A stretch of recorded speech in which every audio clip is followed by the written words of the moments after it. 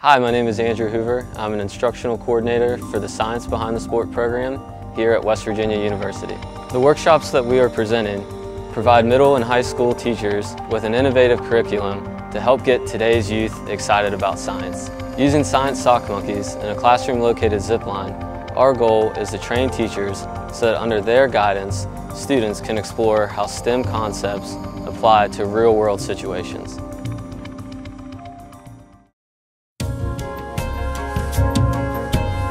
It's going to be awesome. It's really going to be awesome, and my students are going to be very excited. I teach 2 different classes of physics, and this is going to fit perfect.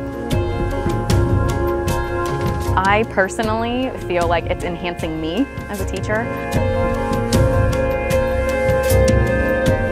My name is Greg Mallory, and I teach at George Washington High School in Charleston. You can talk all you want to a student, but until they can actually put their hands on it and apply it, I think it's a struggle for most high school students anyway to really grasp a concept, especially something along the lines of acceleration and momentum and speed, things of that nature. My name is Lois Campbell.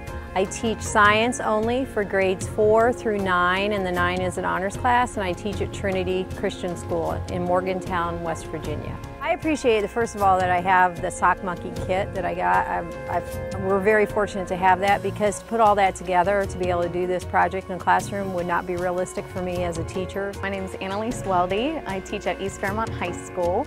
I feel very comfortable with this program. I feel confident in what they taught me, how to set up my own line. That's the one part that I was a little leery on at the beginning, but once we went through everything yesterday, I feel fairly confident that I can do this and implement it well, where my students can take the most out of it. She lets go.